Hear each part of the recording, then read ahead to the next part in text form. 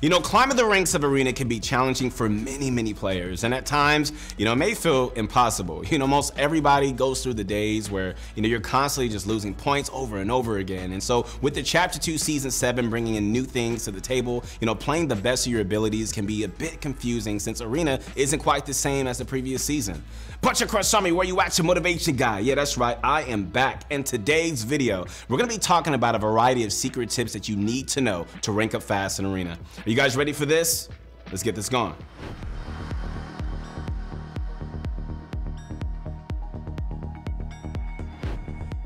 All right, guys, so the first tip that we're gonna be talking about is using the hand cannon to your advantage. All right, if you didn't know already, the hand cannon was recently brought back to the game with the release of Chapter 2 Season 7, and most players don't use it like they should. So sure, the hand cannon has a slow fire rate and isn't, very forgiving when you miss your shots, but the epic variant does 75 damage to the body and has a ×2 headshot multiplier. All right, this means one headshot from the epic hand cannon does 150 damage, which is absolutely insane, considering many players in every lobby have exactly that much health, and all you have to do is just hit them with one good shot for a free elimination. Oof. Now, this sounds great already, but that's not even the best part about this weapon. All right, the epic variant of the hand cannon does 100 damage to structures, which may not sound very important, but this actually makes the hand cannon a viable option for taking enemy walls and is way better than using your pickaxe. This is because the hand cannon shoots instantly and can really be used to break wood and brick builds in one shot if hit directly after the build is placed, or if the build is already lower than 100 HP. So using this trick, guys, will give you a high chance of claiming enemy builds, especially if your opponent isn't expecting it. So I encourage you right now, as your motivation guy, to give it a shot if you haven't already. All right, so the next tip that we're gonna be talking about to rank up fast in Arena is to take advantage of gold. By now, like, everybody knows what gold is in Fortnite, and I'm sure you've used it multiple times in the past, but most players don't use it to its max potential. Using gold is a great way to minimize RNG and get yourself some really great loot early on in every game. This has always been useful for buying loot from different NPCs around the map, but gold has become more necessary to use than ever before with the release of the new season. This season has added another way to really earn yourself some gold apart from the usual methods such as like bounties and quests from NPCs. Like, you can now earn gold by interacting with payphones that are scattered around the map and activating a quest of your choice. So after either like completing a quest or using another method, you can use your gold in multiple different ways for a competitive edge. Vending machines have been added back to the game in the form of mending machines, which sell heals for gold, and weapon-o-matics, which sell weapons for gold. So both of these machines hold very useful items that are sold for a very cheap price and should be used as much as possible in order to minimize RNG. Okay, so another way that you can take advantage of gold, guys, is by using it to buy weapons off the different NPCs around the map. All right, so one NPC to keep in mind is Sunny from Believer Beach, previously known as Sweaty Sands. You can find Sunny on the boardwalk and have a pretty decent chance of buying yourself a purple pump shotgun for only 100 gold, which is insanely cheap. Also, upgrade benches were added back to the game with the new start of the season, but the current upgrade prices are extremely high for Arena, so I really don't recommend wasting your gold on them unless you have extra that you don't need for anything else.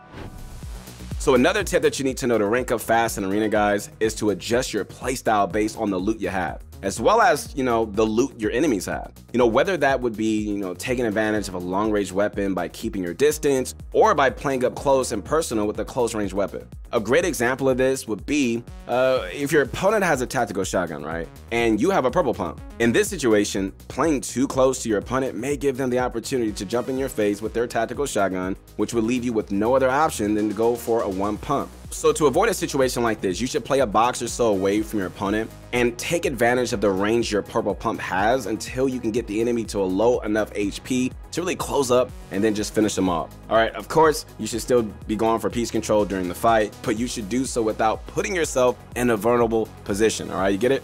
Taking advantage of this in Arena for all the different weapon combinations will give you guys a higher chance of winning every single fight compared to the chance like you would have if you use the same playstyle for every single weapon. This one might take some practice, I get it, but it's definitely worth the try, and it's a trick that you could use, really, that you can add in every fight. Bunch of crush on me. All right, guys, it is time for the question of the day. The Arena hype reset happened a little while ago now, so, we just want to know how far you've managed to climb so far. Let us know in the comments down below, and we're definitely going to check it out. All right, guys, back to the video. All right, So this next tip that you can use to rank up fast in Arena is to stick to a drop spot. I know we say this every time, but most of you guys are still not doing it. And so what I mean by this is to pick a spot on the map that you're most comfortable with and land there every single game. And this will increase your success rate dramatically in every game mode if you're not doing it already. And it works because you're going to learn that drop spot more than the majority of the players landing there, and you could use that knowledge to outplay them since they most likely don't even fight there as much as you do. This knowledge consists of things like chest spawns or car spawns or, places that you can surprise your opponents from. Where to farm, quick materials, where to disengage if necessary, and so on. And in my drop spot that I use in Slurpee, like I'm telling you right now, I'm so confident when I drop there, man, I'm leaving there with a bunch of eliminations, bunch of loot. I'm good, man. I really set myself up for the rest of the game. And so you need your drop spot to really just set yourself up for the rest of the game. I'm sure that many of you guys have seen the pros in tournaments, and it's because of the reasons similar to the ones that we're talking about right now. Like, they have an entire game plan that all starts with their drop spot, which is why it's so important to pick one that you're really most comfortable with and fighting at and rotating from. And once your drop spot and rotations turn into a habit, now you can focus on more important things such as your mistakes and fights, instead of just being outplayed by opponents who know their drop spot more than you do.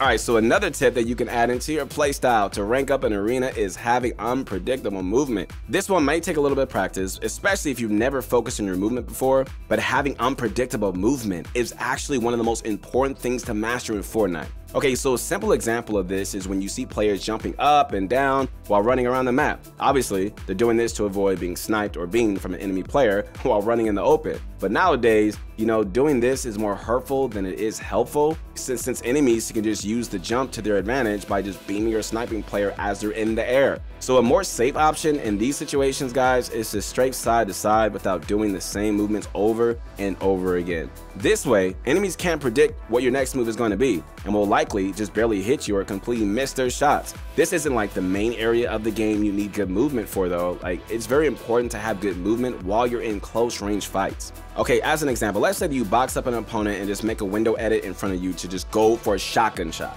This isn't the worst play, but your opponent would have a pretty easy opportunity to hit a shot on you since the majority of your character model can be seen through the window. Alright, so now let's just say that you make the same window edit, but stand to the left side of the window and strafe into it for a right hand peek shot. This is a great play since not only will you have the right hand peek advantage, but also a smaller amount of your character model will be seen for a shorter amount of time. This is a perfect example, guys, of taking advantage of good movement, and it's something everybody can add into their playstyle. But of course, this isn't the only way to have good movement in close range fights, but you should constantly be taking advantage of your unpredictable strafes and peaks in your fights to destroy your opponents without giving them a chance to hit a shot on you. Feel free to watch the pros in close range fights, man, just to see how they take advantage of good movement. Alright, Punch Your Crunch Army, it's time to do a quick recap before we end this video. Make sure that you use the hand cannon to your advantage for long range shots and free wall takes on your opponents. Also, don't forget to use gold as much as possible to buy weapons and heals to minimize your RNG. Another thing to remember, be sure to adjust your playstyle based on your loot and your opponent's loot. Alright, also stick to landing at a drop spot that you're most comfortable with to gain knowledge and get the confidence going, man, so you can feel unstoppable in every early game, man. That'll definitely set you up for the rest of the fight. That has definitely changed my life playing Fortnite. Alright, and lastly, practice unpredictable movement to avoid taking damage as much as possible in all situations. Alright guys, so those are the secret tips that we think that you need to know to rank up in Arena this season. And so the grind up to Champions Division can be long and hard. I mean, we get it. And we know that some of you guys fall short every single season, but that doesn't mean that you should give up. And if you keep grinding, you're gonna be able to make your dreams to eventually come a reality, man. You can do it. I believe in you guys. You guys gotta keep grinding. Hey, if you liked the video, make sure you sub to the channel. If you wanna connect with me on my Instagram, I'm right here at Your Motivation Guy. See you on the next one. Peace.